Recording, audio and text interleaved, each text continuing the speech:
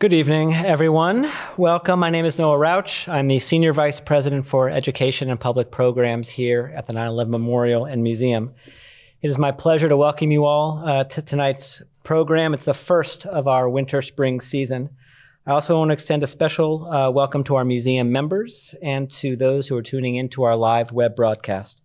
Thank you to Apple Podcasts, Brillstein Entertainment Partners, and Smith House Strategy for your help in putting this program together. And finally, I'd like to acknowledge Charlie Makish, former director of the World Trade Center, who's joining us as well.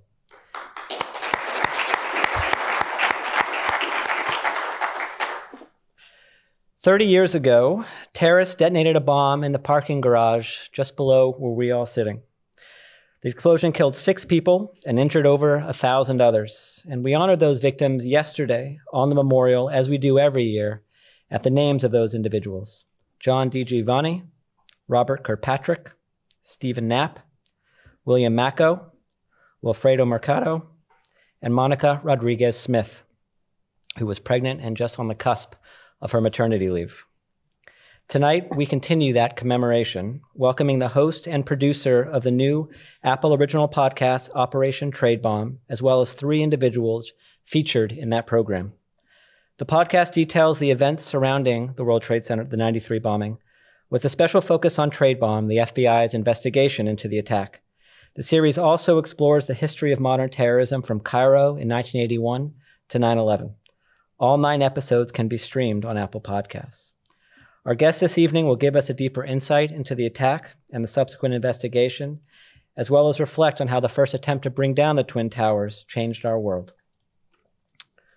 Marc Smerling is the creator and producer of Operation Tradebom. He's an Emmy Award-winning and Academy Award-nominated producer, writer, director, and cinematographer.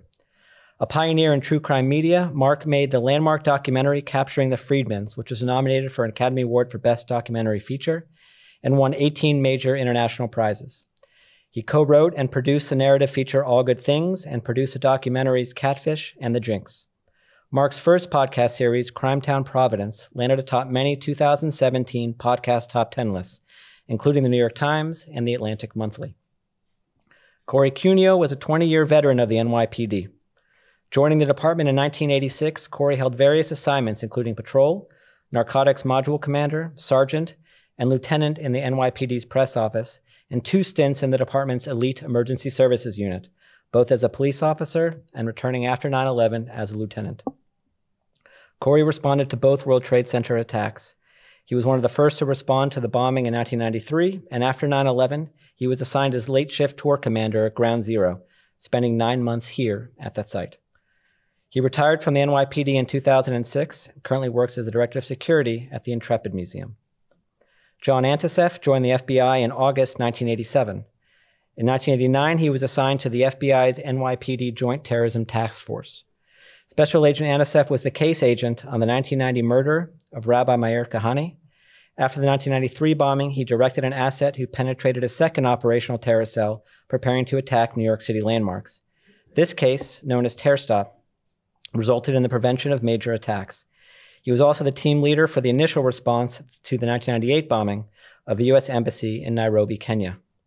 After 9/11, he was involved in the efforts to target and bring to justice members of al-Qaeda and the Taliban in Afghanistan. Anticev retired in 2015. He is a recipient of numerous awards from the FBI, from the CIA, and other organizations. He is also a member of the NYPD Honor Legion. Frank Pellegrino joined the FBI in September 1987, which makes you the newbie, Frank. A 30-year veteran of the Bureau's New York field office. He spent the bulk of his career investigating international terrorism cases after working in narcotics and counterintelligence. Pellegrino was involved at various levels in the investigation on the 93 bombing and the 1995 Manila Air Bojinka investigation. He served as case agent for the fugitive investigation on Ramzi Youssef and later Khalid Sheikh Mohammed. He also played a major role in the investigation of Osama bin Laden in 1996 and after 9/11, the investigation of the 2002 bombings in Bali, Indonesia, and he brought al-Qaeda spokesman Suleiman Abu Ghaith to justice. We would like to thank every one of our speakers for their work and for sharing their time and their insights with us.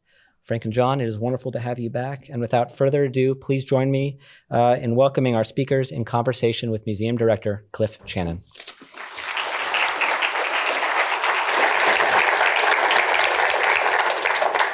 Thank you, Noah. I, too, want to welcome everybody back for our season. Seeing a lot of familiar faces, want to thank our members. If you're not a member, you have opportunity to go online and become a member, supporting programs like this one. Yesterday, of course, we marked the 30th anniversary of the 1993 bombing.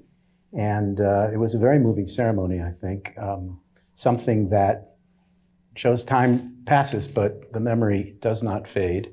And the power of this place and the memory of what happened here has driven three of the gentlemen, and now Marc Smerling with his program, to go back into exactly what we faced and how we put the pieces together, even if, unfortunately, some of those pieces were put together retrospectively. But Marc, let me start with you, because this is built around the podcast that you've put together. We are a place here which recognizes the importance of this event, but coming as you do from a somewhat outside perspective, at least initially, what brought you into the story, which I think you've said has been certainly somewhat obscured in the popular mind by the 9/11 events? Yeah. Well, for me, I think that it was an exploration for me personally, because I was in New York in 93. I was in New York for 9/11. And, you know, I had read a lot about it, and I had seen other documentaries about it, and I still didn't fully understand it as well as I thought I could. And if I didn't understand it, certainly my sons didn't understand it. There's a whole new generation of people. And then what was happening in Afghanistan, what was happening, you know, after 9/11, it just seemed like this is one story we cannot afford to forget. We needed to keep pushing the story out into the world and having new people listen to it.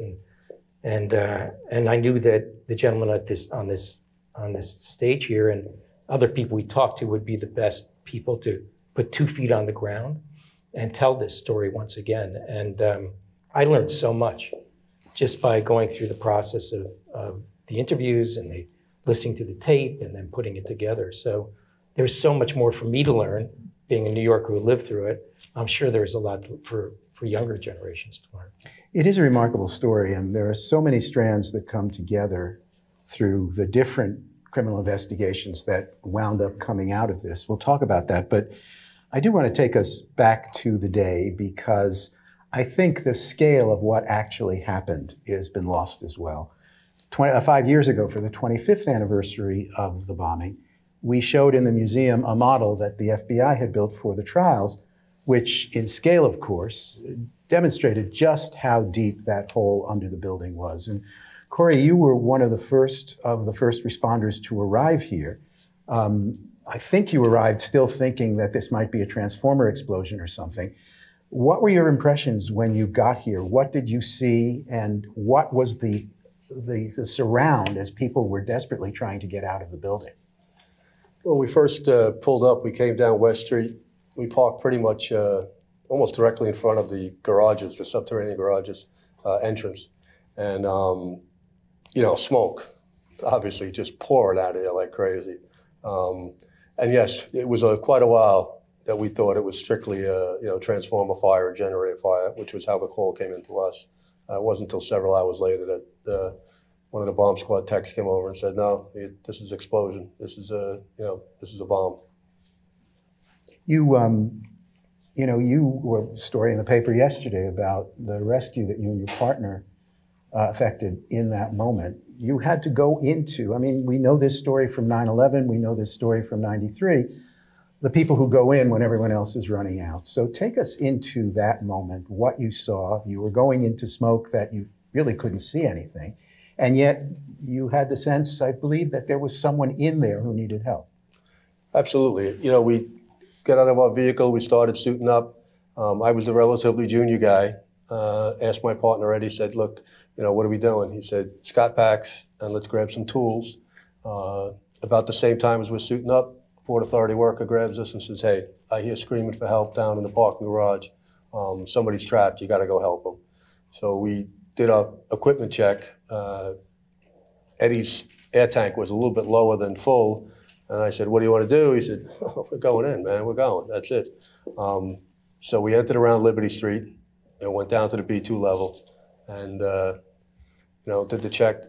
Door was cold, opened the door, and it was just, you couldn't see, like I said, 6 inches in front of you. We could hear the occasional yelling of the gentleman, but yeah, you couldn't see a damn thing.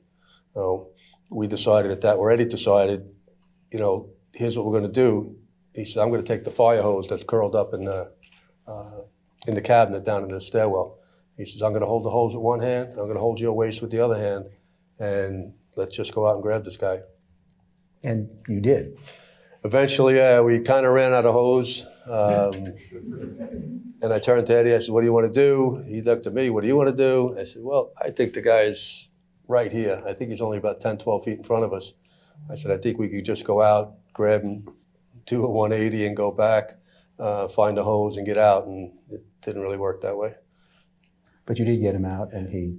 Yeah, we bounced around for a while. You know, kind of got misdirection, fell back on our training.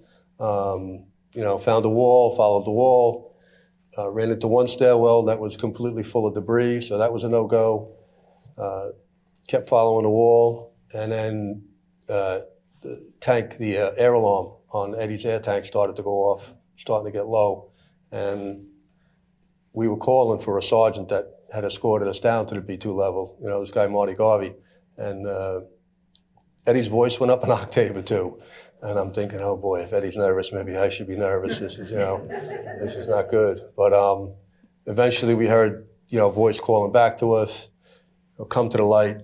And obviously you couldn't see a light. So it was just navigating by sound, you know, voice, a little to the left, a little to the right, keep yelling. And eventually, yeah, we did get out. Yeah. Yeah. John, Frank, in terms of the FBI response to this, you're there as an agency soon. But at what point did this emerge as a bomb where now this becomes a matter for the FBI to be involved? I didn't think it took that long to figure out that it was an actual bombing and not a transformer.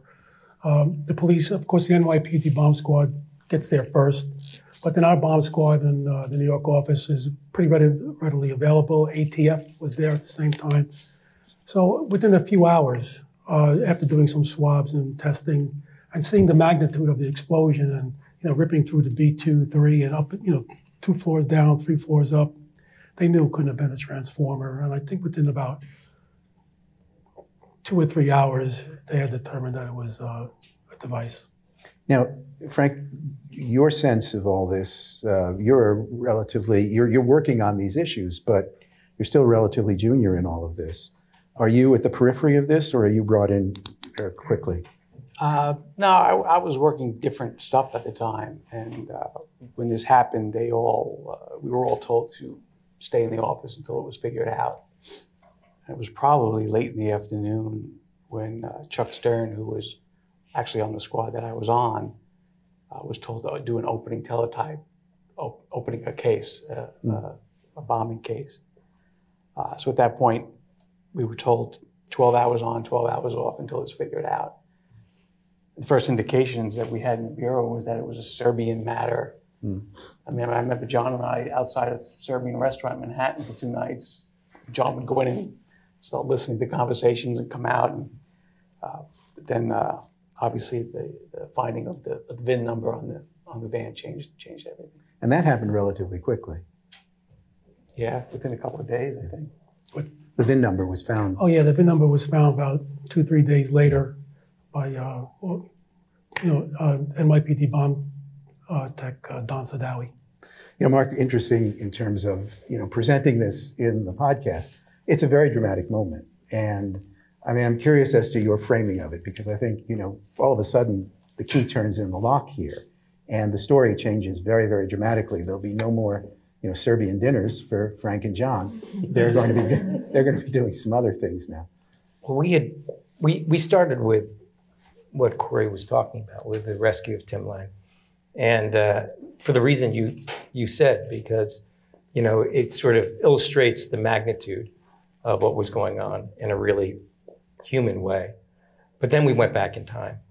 And we went through the whole murder of Mayor Kahani and then Nosair and all that stuff. And we brought it back up to the explosion again. And in that time, we just kind of mapped it out. You know, we just took it through all the twists and turns that were part of the investigation. Obviously, this one was one of the biggest parts. And I think what made it feel like that for you and probably other people is that John and Louis Napoli were tracking these bombers before this happened. So there was a catching up of the story. So there's an aha moment where it all sort of comes into clear view. Now, John, you were working on related issues before the 93 bombing. But when we talked about this before, you indicated, you know, in those pre-93 days, this was not especially a priority of the Bureau and the JTTF. There was organized crime, there was counterintelligence on the Soviets and then the Russians. So there were other concerns, but you had already been digging into this matter. Yeah, we came across this matter kind of by luck. Back in those days in 1988, 89, the JTTF was just two squads. It was an international squad and a domestic squad, and there were 10 detectives on each squad and 10 agents on each squad. And I just spoke to the SAC from counterterrorism tonight. It's up to 18 squads, over 400 people. Every three-letter agency in existence is there now. So our footprint within the FBI was pretty small. You know, my portfolio with my partner Lou Napoli was all the terrorist groups of North Africa, including most of the Palestinian program. So basically, you're just kind of, you know, collecting data and stuff on all these different terrorist groups. But your early investigations all of a sudden rise to the surface when some of the names you'd been coming across before 93 begin to appear in the investigation of this. Now, I think just for the sake of clarity, it's important to say, we mentioned before the vehicle identification number being found and that tracking back to the car rental place where the van had been taken. Pick up that part of the story, if you would, in terms of what happens next, because that's really where the thing breaks. Yeah, when they found the VIN number, my partner, Lou Napoli, was working at the command post. And I was, to follow up what Frank was saying, I was actually at Kennedy Airport waiting for another plane that was coming in from the Balkans to interview people, if they had any knowledge of stuff. Anyway, my beepers back then, no phones. My beepers are going off, you know, call the number, and it's 911 after it, 911. That means it's urgent. So I call the number, it's Louis at the command post, and he goes, forget the Serbs. He goes, it's ours. I go, what do you mean it's ours? He goes, John, they found the VIN number. We just ran it. It belongs to a rental agency, and it's ours. I go, what do you mean it's ours? Well, it was rented by Mohammed Salame, and he used the address of 36 Prospect Park Southwest, which was an address that we knew very well from the investigation of the murder of Rabbi Kahani. It belonged to the murderer, Nosair's cousin. You know, so at that moment, you say, "Oh, you know, now I'm that agent who's, you know, was investigating something where the bomb went off. It's not a good feeling, you know." And I just remember getting so upset and trying to figure out, okay, if they went back to that address, this guy's got to be involved, this guy's got to be involved. So we did a pretty decent amount of intelligence work to figure that out. But it doesn't substitute for the prevention, though. Yeah. But that does lead to the group being rounded up, essentially. But the key person, who was the lead in this, Ramzi Youssef, he's on a plane for Pakistan by the time a bomb, you know, a day later. You know, Frank, you also were very involved in tracking him. Was his critical role in this clear from the beginning, or was it only later that the idea that he was the one who put this together became clear? Once people started getting arrested, and talking a little bit to the Bureau, they were all mentioning this one guy named Rashid, whose name we really didn't know at the time. But it was clear that the way they were talking about him, he was the man who was behind it. He was the brains behind the operation. He was the one that was deciding what was needed to make the bomb and what to do with it. So it was clear pretty early on that this person was the ringleader of this group that had already been established. I'd come in a little bit late to the party, but then was kind of running the show. And he was gone by then. Yeah, he left that night, which we didn't know. Myself, Brian Parr, Tom Kelly, we were assigned. Each person, as they got arrested, identified on the squad. People were assigned to work that person and work with the Southern District and try to put together, find what we could. The trial was going to happen. The trial, I think, started in September of '93. Could you imagine? I mean, 7 months later, we had a trial. I mean, it's been 20 years since we picked up KSM. We don't have to go there. So, we spent weekends and Fridays, looking out windows of apartments, buildings, at mosques, taking pictures to see if we could, see if he was there. And we did that for a little bit. And then I believe we found out when somebody mentioned that they believe he left that night. So, we ended up getting his real name from the Pakistani consulate because he had gotten a new passport. And then we went back and checked the airline records and realized he left that night. Let me ask in terms of the trial, and Mark, this is an important part, obviously, of the story and dramatizing this. And Gil Childers, who was the prosecutor, is here. And I think we lost Judge Duffy to COVID last year, I believe it was, or the year before. And he was presiding over this trial and subsequent trials. And I learned recently that he had protection for years because of threats to his life, because of the way he presided over the trial. But that is really something that is the immediate focus. And I guess my question to the two of you in terms of putting the case together, I don't want to use the term slam dunk, it came to a later problematic, but was this something that as you're building this case, it seems very clear cut that this is the nature of the problem, you've got the scope of it, and you've got the people who are involved, even if you don't have them all in custody? Or did it seem like there was more to this even by the time of the trial of the '93 bombers? I think we realized pretty quickly that this was much bigger than just this. But that being the case, the trial was scheduled and that had to be focused on. Now, our squad, the Tradebom squad, focused on that trial and those defendants.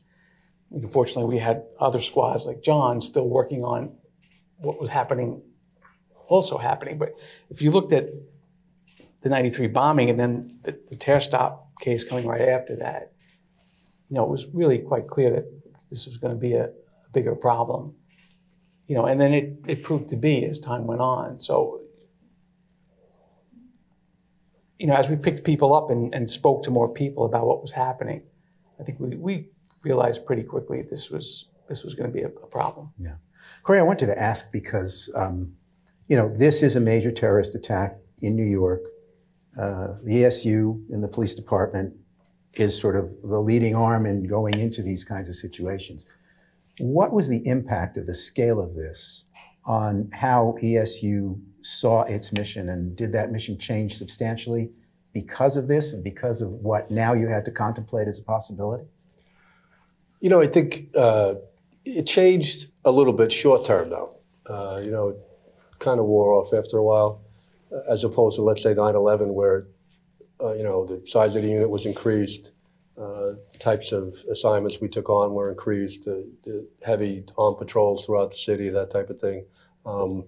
So yeah, it increased shortly for 2-3 months, maybe 4 months, and then it kind of tapered off again. I think we figured that this was more in the federal hands and our job was done.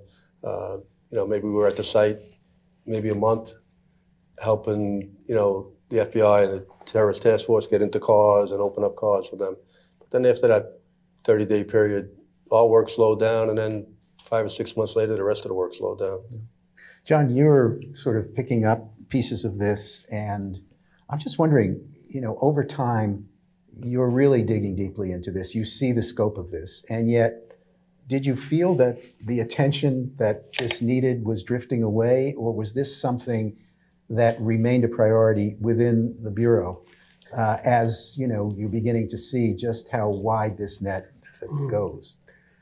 Well, to answer that question, I think that the attention was kind of drifting before it even happened, because like I said, there were so many other things going on in the FBI, and you know, when we developed the source that penetrated the cell, you know, we wished that we had more, you know, attention to it.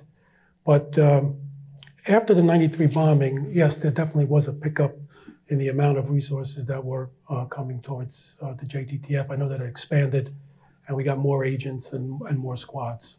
But there was sort of a key figure here who we come to now, the blind Sheikh, Omar Abdul Rahman, and his role as a preacher in the pre-93 days during the Soviet-Afghan War. You know, he was up stirring support for the cause, and that was seen as fine at the time. But he was also developing an ideology and a strategy that would target the United States. How does he emerge in relation to the '93 bombing? Yeah, well, the first connection that we made was after Nosir assassinated Rabbi Meir Kahane. And by investigating Nosir, we found that Nosir was a follower of Sheikh Omar Abdul Rahman. And we went through the search materials taken from Nosir's home. You really saw a dedication to the Sheikh and to the terrorist group, Al-Gham Islamiyah. Lots of video recordings of the Sheikh giving speeches. He had army manuals that were stolen from Fort Bragg, North Carolina by another person we identified, Ali Muhammad. And we just saw another piece of evidence where they were planning to do an armored car type robbery.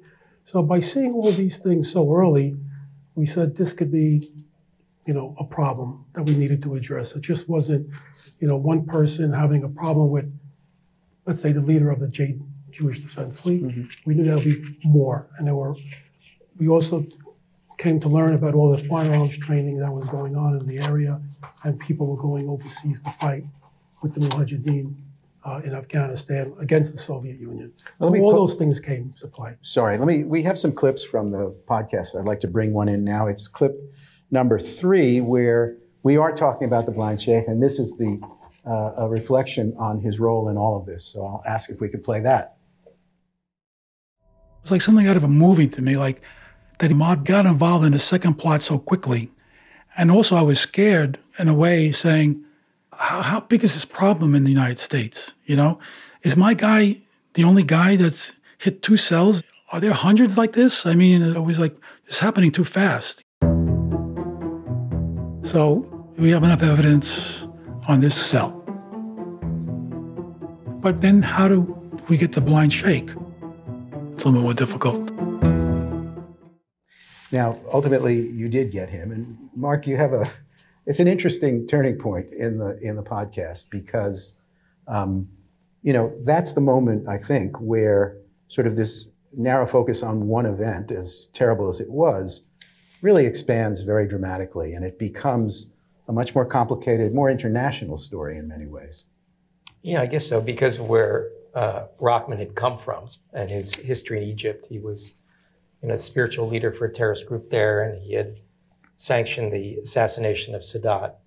And he had a huge following around the world.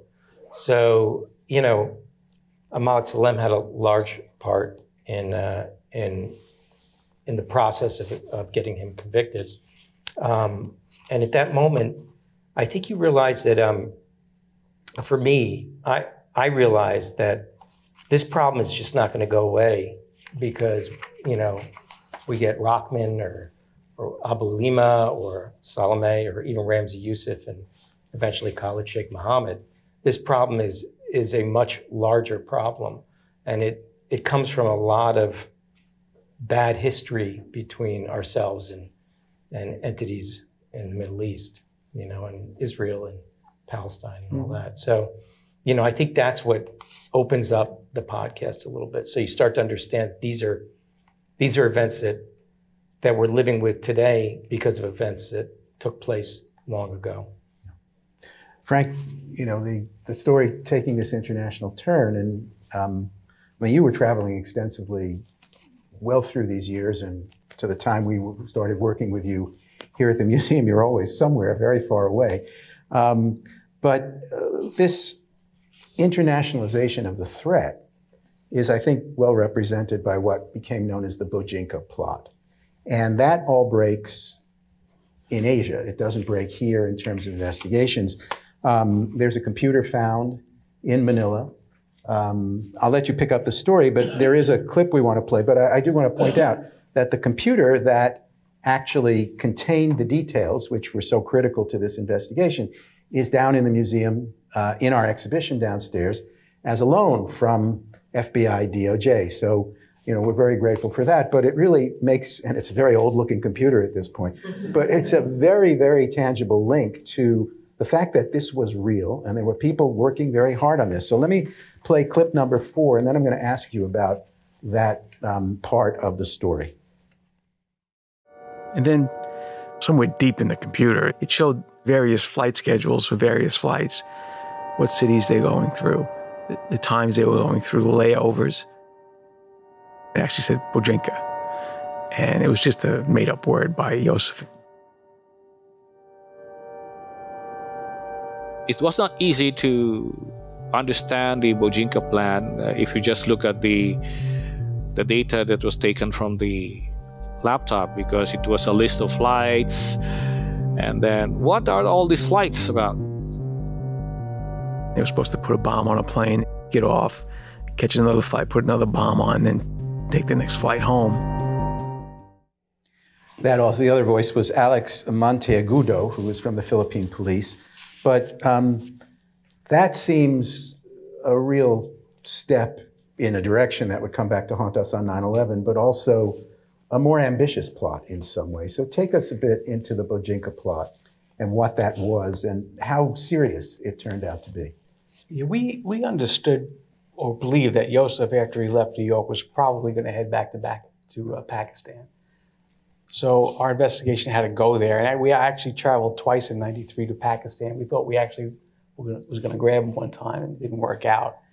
But then in January of 1995, there was a fire in an apartment in Manila with smoke conditions. The cops were called, firemen were called. They eventually realized that there was some bomb-making material in the apartment. Now, what really brought it to their attention or made them really concerned about it was the Pope was traveling to the Philippines at that time. He was supposed to arrive shortly, a couple of days, and where this apartment was on the road that the Pope was going to take on numerous occasions on his trip to Manila. So the Filipinos were very anxious about that. The events went that night, and they ended up picking up one guy. His name was Abdul Murad, but when they picked him up, they didn't know what his name was, and he started to claim that he was Ramzi Youssef. And some information was sent to us about the event in Manila and some of the details of what he was telling the police in the Philippines. So Neil Herman got an EC saying, this guy was arrested, what do you think? And I read it, and the information was somewhat specific to 1993 bombing. There was stuff that this guy was telling the Filipinos that really wasn't in the press on the 1993 bombing. So I told Neil that, well, if it's not Joseph, it's somebody who knows Joseph. So at that point, I went to the Philippines, and we started looking at the evidence that they had there. And it was clear from some of the stuff there, some of the ID cards, that it was Joseph who was in the Philippines. And although the Filipinos, because they were anxious about the Pope coming, they went into that computer a little bit recklessly. We were able to work around it when the trial came. But the Bojinka plot was found on the computer, and we pretty quickly realized who was who because of where they were returning home. You know, one of the people who was listed as a bomber was supposed to return to Doha. And we had known that Ramsey had an uncle who lived in Doha, and it ended up being KSM. So it really became, for me, an international situation at that point. And this was a plot that was to set bombs on these planes, get off the plane when it landed, so the bomb would go off at a subsequent flight of the plane. Right. You know, what's the back and forth then between the different parts of the investigation, between yours and John's, and the different sort of actors that you're bringing into this? John, how is all of this playing out in relation to what you're doing at that point?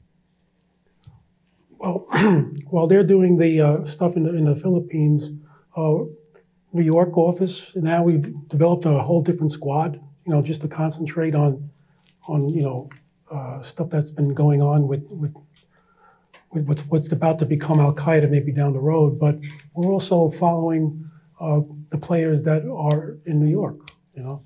And if I can go back in time a little bit, you know, we were able to reconstitute the source, Ahmad Salem, to go back into the group and start keeping tabs on them. And as you know, we were able to arrest the blind sheikh and prevent another 5 bombs from going off at the same time in New York, probably in April or May of '93.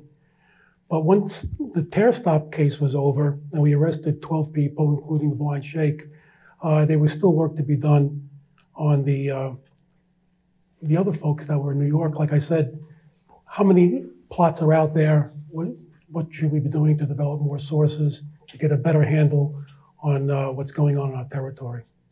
Mark, I think the podcast handles it very well, but it seems to have been challenging that you had to pull all these strands together with, you know. That's another statement. I try, you know, to bring, you know, all these pieces together in a way that is dramatic and coherent. Yeah. Well, you know, they did blow up a plane. Right. You know, Ramsey did put a bomb on a plane. Nobody knew it at the time, I don't think, but he had got onto a flight from Manila to Japan, and he put a bomb on a plane, killed a passenger, and almost brought the plane down. So they were serious about doing this thing they were talking about doing. And all these plots are sort of overlapping and, you know, happening simultaneously. And we're jumping through time and jumping from one story to the next. Mostly how we keep it under control is we try to stick to the chronology. If you're going to break the chronology, you know, you're doing it to illustrate something like you were talking about, like this is a big deal. Mm-hmm. And then you we actually put a horizontal chronology in a room, in a storytelling room. And, you know, all the people are on the left and all the dates and events are across the top. And you can stand back and you can see how you weave it together to tell it in a truthful and honest way. You can't tell every piece of the story, right. You know? Right. Well, I mean, I'm going to summarize because we'll get to some questions as well, but from the audience. But you had the '93 bombing case, you had the terror stop case. Ultimately, Ramzi Youssef is captured in Pakistan and brought back and convicted. But this issue keeps growing. You have the 1998 embassy bombings, and John, I know you're involved in that. And so, you know, this is no longer local. This is now an international, I don't know how to characterize it, but an international threat coming from different directions at the United States, but not always necessarily in the United States. True. And so when you're going into the situation in the Africa bombings, for example, where does the puzzle of what happened back in New York fit in, and how much bigger does it have to get? Well,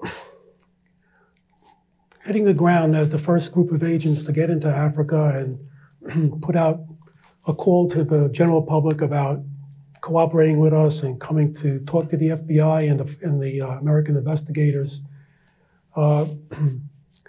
My experience in working these matters going back from '88 all the way to '98 was instrumental in my understanding of the concept. For example, we put out a call for help, and then somebody who owned a hotel said that a young Saudi boy had been there the night before the bombing, and then he left. He seemed to have been injured in the bombing, and now he's back. And now he's walking in circles, praying out loud to himself. He's highly agitated. So we got that information. I sent 2 agents and a New York City detective who was on the JTTF to that hotel with one Nairobi police officer. They arrested him and brought him back. Trying to make this short. Since I was a team leader, I didn't do the initial interview. The other agents were doing the interview, and they were asking him questions. How did you get hurt? And he had a story about why he got hurt. He said he was walking down the street when the bomb went off. And that was his story, and he was sticking to it. But we knew that it wasn't true. So after about 2 or 3 days, I asked if I can just have a few minutes with him. And all the stuff that I learned investigating Nosair, the blind sheikh, all those things were at the front of my mind. And I just asked the guy, did you get a chance to pray? And he says, yes, I did. Calm him down. And we talked about different religious issues. I asked him if he knew a person named Abdul Azam, who was the founder of the Mujahideen. Oh, a great man, I asked him if he knew Sayyid Qutb. Yes, he read all his book, the book. So I knew that he was involved. He had all the indicators. I knew about Afghanistan, talking to Ahmad, talking to the people who used to go to who fought in Afghanistan. I knew he was a veteran. Like most of them at that time had been veterans of Afghanistan. I said, did you go to Afghanistan? I said, when you were in Afghanistan, where were you? And he said, well, he couldn't help himself. He was a young man. He couldn't say. He says, yes, I was in Jalalabad, which was a big battle. And they lost, but they performed pretty good. And I said, were you brave? He said, yes, I was. And then I knew he was part of this, information that we got that a guy fitting his description that just ran away from the bomb when it detonated. It was 2 guys in the bomb truck. So I asked him, I said to myself, this is the suicide bomber who survived. He has no exit strategy. I figured he has to call somebody. So I said, like I talk now, very calm. I put a pencil in his hand, got a little loud. I said, write down the first number you called when you got back to the hotel. And he wrote down what was later known as the Bin Laden Al-Qaeda switchboard. And from that number, by tracking that number right there that day, we knew that it was an Al-Qaeda operation. So all the stuff I learned over the years did wind up helping me out in the pinch. Just for the timeline, you had 93, you had Tear Stop, you had Bojinka. Now, after Bojinka, a lot of people don't realize, Osama bin Laden was indicted before the embassy bombings. And KSM was indicted in 1996, long before 9/11. So bin Laden was known, at least to the Southern District of the New York office. There was a concern about bin Laden. And as things started to continue, it became more apparent what was happening. And after bin Laden was indicted in 96, the embassy bombings happened. They superseded the indictment, and he was added to that, that indictment was expanded. So, it was clear it was growing. It was growing. It was growing.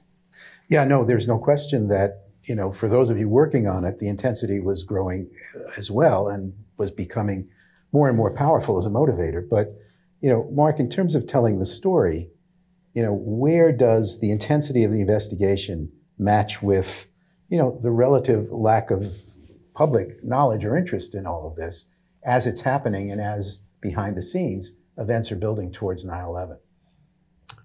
Well, you can drop little hints because they were there in the real world. There was a conversation, I think, in the Murad interrogation about flying a plane into the CIA building. So you take the pieces that now seem so obvious, but of course, who could know it back then? But there were little pieces you could pepper through the story that existed in the chronology that when you look back, you're like, oh, I see where this is going. So you're kind of pushing the story forward just on what's happening in the investigations, but you're also giving little little, Easter eggs along the way. Yep. The most important thing is for people because there's always a push to point fingers, and the key to not doing that is making sure you look at it through the events of 9/11. Right. A lot of mistakes were done. Well, before 9/11, they didn't appear to be mistakes. Right. Right. But just one more, it's Sure. important also to realize that we're doing that in the story, but we're also trying to be sensitive to the fact that 9/11 hasn't happened yet. Right. Right. No. Right. So from the perspective of the investigators, I know that there was a lot of finger pointing that goes around after something like this. But from my perspective, just reading the record, everybody was running as fast as they could to prevent it. It's a contemporaneous account as it's happening. Yes. But let me get at the issue of the relationship between Ramzi Youssef and Khalid Sheikh Mohammed, because there was a $600 or so that KSM gave for the 93 bombing, but that is sort of not really the main thrust of this. They are actually uncle and nephew. So Frank, would you pick a story up and bring us not just to the family relationship, but to the ideological relationship and the driver of these two very disparate events that ultimately converged? Yeah, KSM was Ramzi's maternal uncle, although they were about the same age. And although he did send $660 in November of 1992, he sent it to Salome's bank account, which Ramzi was using. Money's fungible. We really don't know what that was for. But obviously it could have been used for the bombing as well. So, I mean, we saw that money transfer. We didn't know who KSM was at the time. It was only Khalid from Doha. That was the only information we had. But we started trying to do some work to figure out who it was.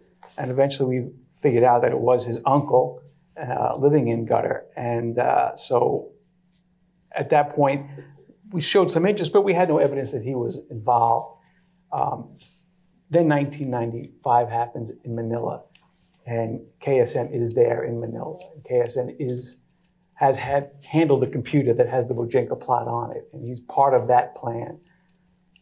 Now we know that when Ramzi left New York, he went back to Pakistan, and the word was that he was kind of showing off his nephew, how proud he was of what Ramzi had done. And look what I can do now. Look what my nephew did. If you support us, look what we can do. But then Ramzi got picked up after the Manila plot. So KSM was kind of now trying to figure out what was his next move. Mm-hmm.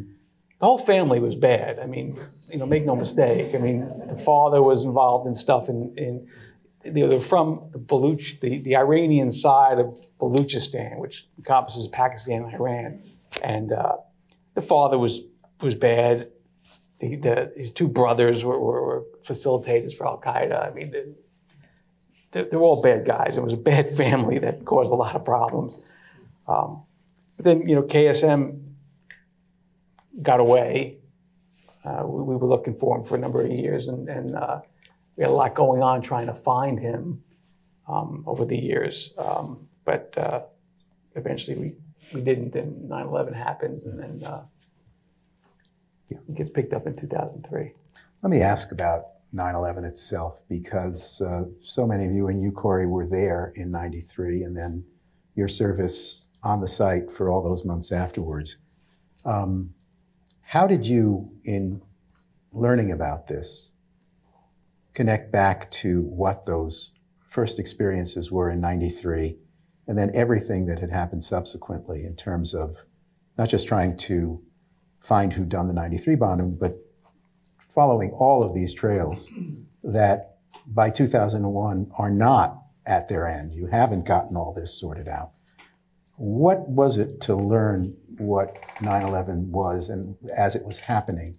And let me start down at the end with Cory and then move to John and Frank. Your reaction to this event as it's unfolding here. Well, I think, you sit back and you say, again, as someone who's not totally involved in the investigation end of things, I remember thinking patience.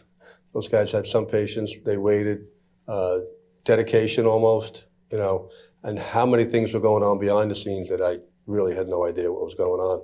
But to think that it went from 93 to 2000 to September 11th, it's just amazing, And you saw in your encounter here at the site was the incredible difference in the scale of destruction from the 93 bombing to the 2001 attacks. I mean, that must have been overwhelming to be here all the time.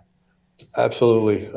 You know, when I first got down here that afternoon, September 11th afternoon, you know, walking the streets, papers fluttering all over the place, that gray dust everywhere. You know, towers are down, building 7's down, damage to the rest of the structures. It was, you know, fire trucks, police trucks crushed all over the place. It was, yeah, it was Dante's Inferno. It was crazy.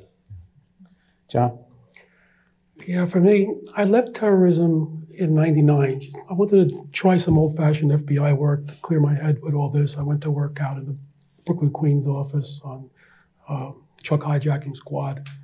But that day, on 9/11, I'm a hostage negotiator, so I had a hostage negotiating meeting at about 9 o'clock or so.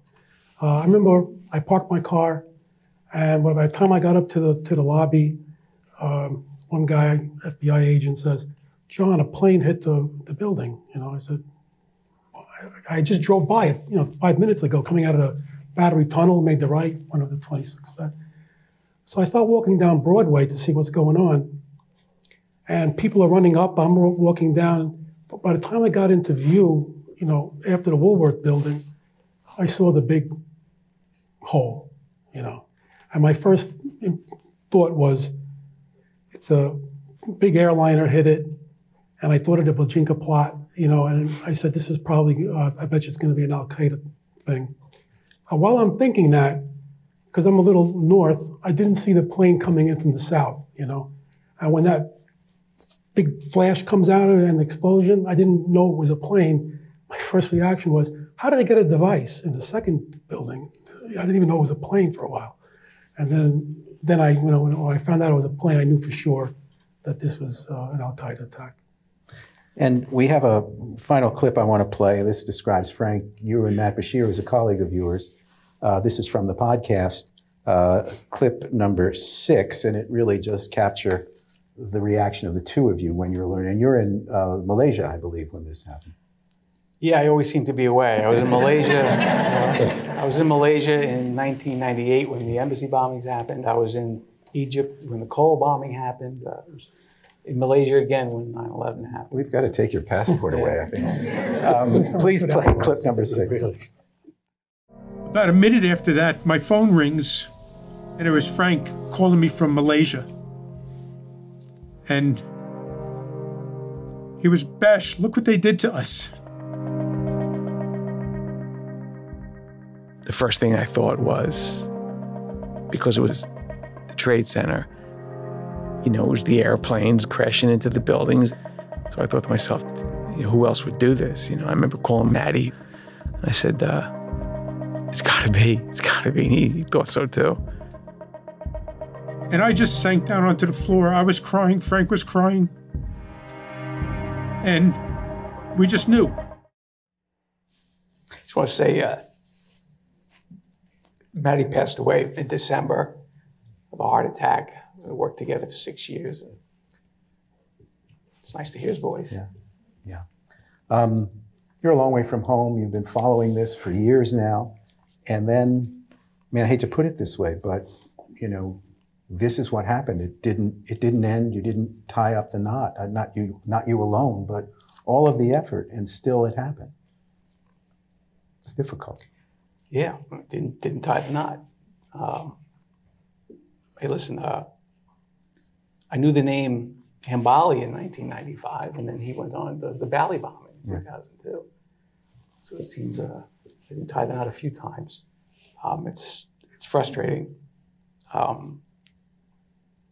But, you know, as soon as it happened, like I said, it's the first thought that came into my mind, although just the size of the event, you knew it had to be Al-Qaeda, and we had no information at that point that KSM was a member of Al-Qaeda in any way, so I kind of felt, well, it's kind of silly of me to think that, but,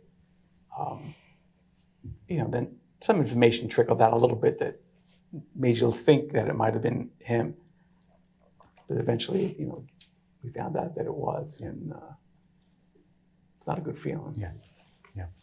Let's see if we can take a question or two from our audience here. We have some mics, so I'm going to ask you to raise your hand and wait for the mic to come if you have a question. Everybody's shy at the beginning. There, right, the pink shirt. Hang on for the mic, right there.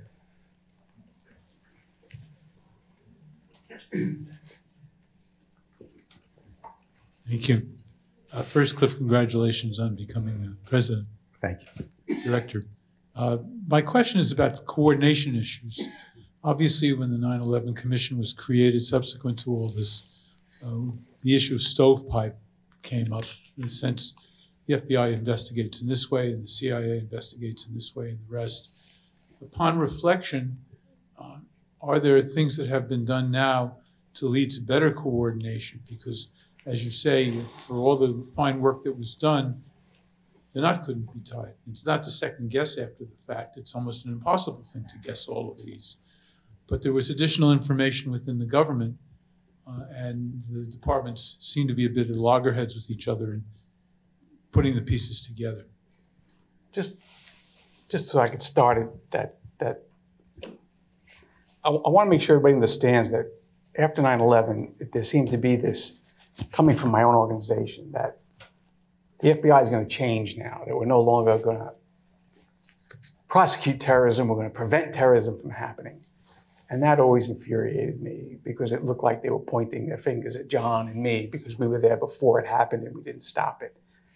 The job was always to prevent terrorism. I don't think Gil Childers ever would have said, don't prevent this from happening because we want to prosecute this. That was not going to happen. So that needs to be understood. That was always our priority, was to prevent it. But I also want to say, things weren't as bad as they say it was before 9/11. And I'll tell you right now, they're not as good as they say they are now. There'll always be loggerheads with the way we do things with the CIA, and that's fine. I think there's better communication. I think a lot of things were done to make it better. But you have to understand, too, stovepiping is not good. We need to share. We need to communicate. But right after 9/11, I mean, it was coming, the flow of information coming out, and it got to a point then that everybody was afraid not to do something with everything that came in. So now you know, thousands and thousands of leads. We couldn't do triage anymore. Me as a GS-13 FBI agent wasn't saying, well, I'll do this later, I'll do this now. Everything's being done now. So you kind of get buried in the nonsense too, because you're not being able to focus because everything had to be taken care of. So listen, after 9/11, we learned a lot of lessons. A lot of improvements were made, and I can't imagine that they could get away with something to that level again. But I think you also have to understand that you can have the best intentions by the director of the CIA, the director of the FBI saying we're going to share everything, okay? And these are two huge, huge bureaucracies with thousands and thousands of good agents and good people and a lot of careerists, you know? So that whole information flow could stovepipe because one mid-level manager wants to hold back a piece of information because he wants to do something with it to get a big thing going for glory. And I've seen that several times. And when they do things like that, the ripple effect there leads to missing something to prevent the 9/11 or the 93 bombing. Other questions? Charlie, hang on one sec for a mic. Charlie Makish. Hi, guys. It's good to see some of you again. You know, I was the first witness in the trials. I don't know if this is on or not. It is on. But first of all, I want to thank each and every one of you for the work that you did. And I want to share with the group something that happened the evening of the bombing, which shows the heroism of the Bureau and the ATF people that night.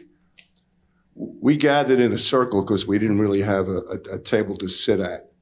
And there was Ray Kelly, the police commissioner. There was Fox, who was the head of the region.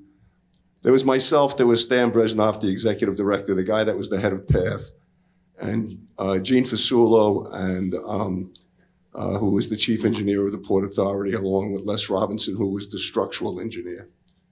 And we had moved from the Vista Ballroom out because there was nothing supporting the floor of the Vista Ballroom. There was nothing supporting the hotel other than stilts going up 5 stories. All of the lateral support had been blown away. And the first thing we tried to do was establish jurisdiction. It was Port Authority property. And I said to Fox, I said, tell me what the federal jurisdiction is. He said, well, anything that was affected by the bomb. I said, that's the whole trade center. And I said, unless we limit it and you'll allow us to do what we need to do, you're going to have a hotel sitting in your crime scene, you know. So he said, okay. He said, let's just say that it's the belly of the crater at the moment. And I said, well, we need to get in there. We use spider scaffolding. He said, stay off the belly of the crater. Stay off that. We need to grid it. We need to photograph it, and we need to preserve the evidence, was the first thing that Fox said. And that's what we proceeded to do. But in the meantime, you guys were crawling around down there, you know, with the possibility of a hotel collapsing at any moment coming down. And that was, I think, heroic on the part of the Bureau and the ATF guys, because it was ATF and the Bureau that were down there, and Port Authority cops who were in AirPac as well. We established the jurisdiction as the entries to the Trade Center would be Port Authority, and Ray Kelly would have the perimeter security around the Trade Center. So the city had the perimeter, Port Authority had the entry, and the FBI had the crime scene. And then you guys proceeded. You didn't wait until we secured it. We actually, that weekend, used spider scaffolding, and we used lateral steel supports that we got to shore that up. And the next morning, when I met the governor, he thought it was a transformer explosion. He still thought that. And he said to me, you're the guy I'm going to fire. You can't even handle a transformer explosion. I said, Governor, wait until you see what you see. You had the crater lit up like a baseball field with lights, and you had it gridded, and you had already started taking material out and identifying where it came from. And that's why you found that VIN number as quickly as you did, because you jumped on it, notwithstanding the risk. And I applaud you for that. Thank you. Thank you. We have time for one more. In the back there.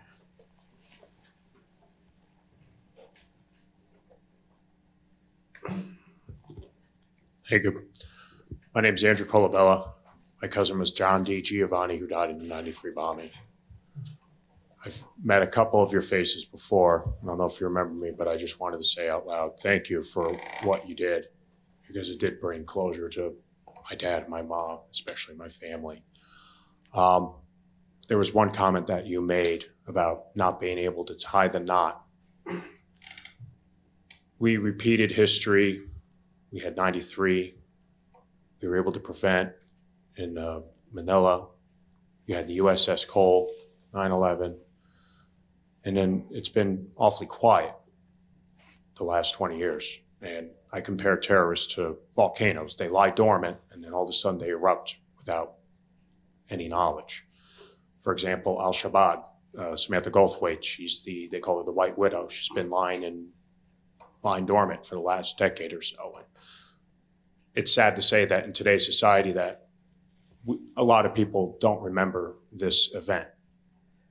But what I'm worried about is another event occurring.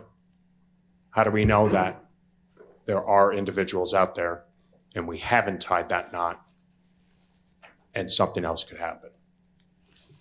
Well, I mean, rest assured, all the knots have not been tied. All the knots can never be tied. I think, everybody's working as hard as they can to make sure it doesn't happen again. I think we've learned a lot since '93 and on. to make sure it doesn't happen again. But 9/11 doesn't have to happen again. I mean, that was a huge, huge event. What does it take? I mean, the Valley bombing, 200 people died. The events don't have to be that big to be that bad. And I think, the world is what it is. And unfortunately, I think in some way or another, whether it happened here or overseas, you're going to have some things happen. I really don't think they're 100% preventable. But we're trying. We're trying. Cory, I want to get you in on this because, you have the police experience, but now you have the responsibility for an historic site, which could be an attractive target to somebody. We certainly have that here. And, we're very, very conscious of all of these issues. How does it look to you today having the responsibility of protecting this historic site that you have? Well, it's my philosophy is, I brought the NYPD in. They gave us a threat assessment. I went over it with some of the guys that maybe have a little more expertise than I did. And one of our concerns always was opening of the museum. We've got 200, 300, 400 people out front, all in queues, all in lines. That particular time of day has always been my biggest concern, is that opening. And I make sure that come rain, snow, sleet, or whatever, that I'm out there every morning, going through the line, taking a look. Is anybody leaving a bag? Is anybody doing something silly? So that's the way I address that. With small staff, we're not an armed staff, so it's a little bit difficult. But I make sure every morning I'm out front till that queue comes in and the 200 or 300 people are inside the museum, where I can go back to my office and start some paperwork and feel a little bit relieved. You have to understand, just real quick, it's a reflection also on what you all want the government to do, whether we can tie those knots or not. And, we all have to decide what level of security we want for our safety and compare that to what we want our freedom to be. And there's going to be a balancing act. And I think that's always going to be moving and changing depending on what's happening. I mean, if you want the government listening to all your phones and getting on your computer 24/7, well, maybe we could stop all the action from happening, but I don't want the government on my computer. So, I mean, that's going to be something that's always happening. How are we measuring or leveling out our desire for safety and security and our desire for freedom? John, your sense of, the threat and whether we've managed to reduce it to a manageable level, or there's always something out there, as Frank said, but how do you assess where we are today as compared to where we were before 9/11? Yeah. Okay. Listen, I think that the U.S. government and all our allies around the world have really notched it up a tremendous amount.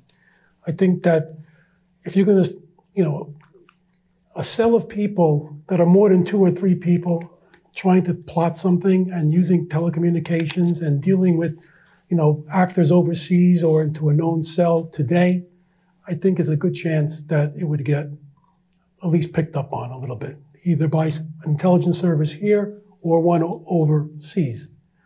But that being said, we have new and emerging problems and issues now. You have the whole concept of the self-radicalized individual who's going to be a lone wolf. I can go out and purchase a can of gasoline and go on the subway, spray it around, light it up, and shut down this city in one act. And nobody would ever know how I planned it or what I did. One of the things I think about a lot in a response to even a major terrorism act is how we react to it and how the U.S. government reacts to it. I don't want to see the U.S. government fall into the plans of what the attack wanted to do. In other words, I believe that Al-Qaeda wanted us to leave our safe space in America and put troops on the ground in Afghanistan, to have the same situation fighting the U.S. as they did the USSR. And if 9/11 had been prevented, I'm pretty sure that they would have continued to pick at us, nip at our heels, until they got that, for us to do that. Put troops on the ground over there and fight us the old-fashioned way that they dream about with, mujahideen and glory and stuff like that. So one of the best ways to handle terrorism is how we react. And 19 guys, I think of a lever. They had a 1,000,000-mile lever. 19 guys were able to shift the whole planet, And that's all I have to say. Yeah. Marc, last word for you. The podcast really does capture, this pivotal moment. And of course, we know from retrospect where it's leading to in 9/11. But, the 93 bombing really was the opening of this chapter, at least as the world saw it. And yet the ambiguity of the world seeing it, but not really focusing on it, I think it sort of haunts the whole program that you put together. Yeah, I guess so. I mean, I would hope that people would come away from the podcast thinking about, more broadly about who we are as American and America in the world. I mean, we can all point our fingers at CIA or the FBI, or we could have done this, or we should have been over here. But the reality is the things that are causing these events are still happening in the world. I mean, what's happening in Israel right now is as bad or worse than it was when KSM and Ramsey were growing up in Kuwait. What's happening in Afghanistan right now is obviously worse. And we have to look towards our government to kind of think about where we are in those conflicts and how the backlash of where we are in those conflicts eventually come home to roost. It's not spoken outwardly in the podcast, but I think it's in the context of what the events were and how history looks upon them. We're going to stop it there. I refer you to Operation Tradebom, the podcast on Apple Plus. And please join me in thanking Marc Smerling, Cory Cuneo, John Anticev, and Frank Pellegrino.